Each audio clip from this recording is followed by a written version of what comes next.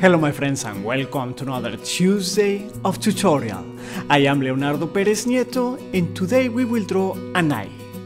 We sketch the shape on a tilted line that I drew as a guideline. More or less like this, the lacrimal and the iris.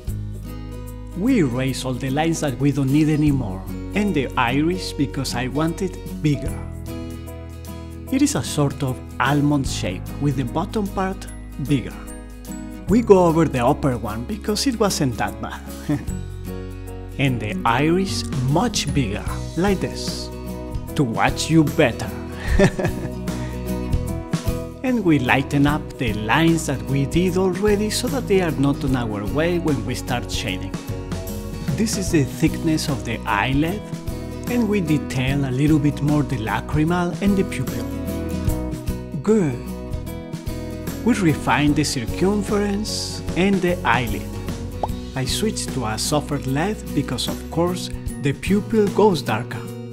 And finally we begin shading the iris, which is the most fun part. Every iris is different, even among the two of the same person.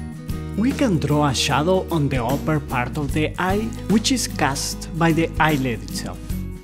The white part of the eye is never totally white, because it has its own shade and tone.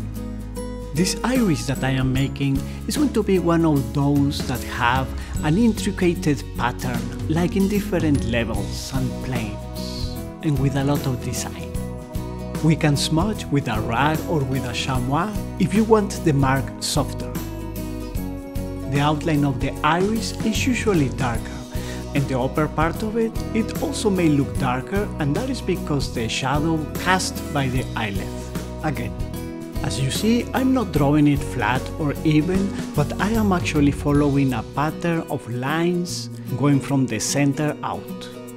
Okay, good. Now let's delineate the eyelid and give it a little bit of shading, which we can smudge slightly with a soft brush.